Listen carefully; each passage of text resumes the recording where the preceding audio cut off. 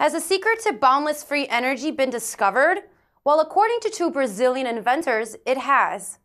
On February 11, 2013, two Brazilian inventors posted a video of themselves demonstrating a device powering a bank of lights.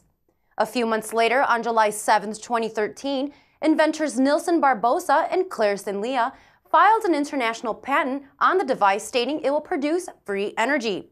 Now the pair have stated they'll be selling the small device to the people of Imperatriz, Brazil. It's called the Earth Electron Captor Generator.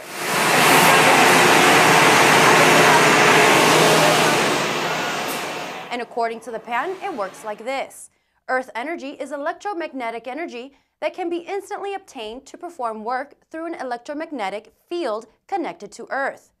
After initial power-up from any electrical source, a sensor begins to rotate, creating what is known as over-unity power. Over-unity devices have long been criticized because some claim it violates the laws of physics. However, this has clearly not stopped Barbosa and Leah. The pair have created multiple sizes of the generator.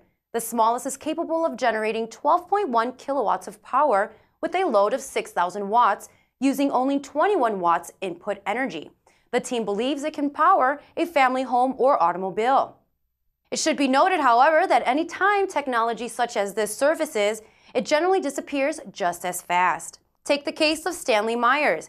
He patented a spark plug that would split hydrogen from water to run a car. Before he collapsed in a parking lot outside a restaurant near his home, his last words were reportedly, "I've been poisoned." Even the famed Nikola Tesla was working on a way to transmit electricity without wires. However, when Westinghouse discovered he couldn't connect an electric meter, the project was destroyed. This may not be the case with Barbosa and Leah. The inventors are working to license production to several manufacturing firms that will begin online sales in January 2014 with prices starting at $5,500. More information on the inventors and the Earth Electron Captor Generator can be found at energiauniversaleco.br. For the Next News Network, I'm Monique Muniz.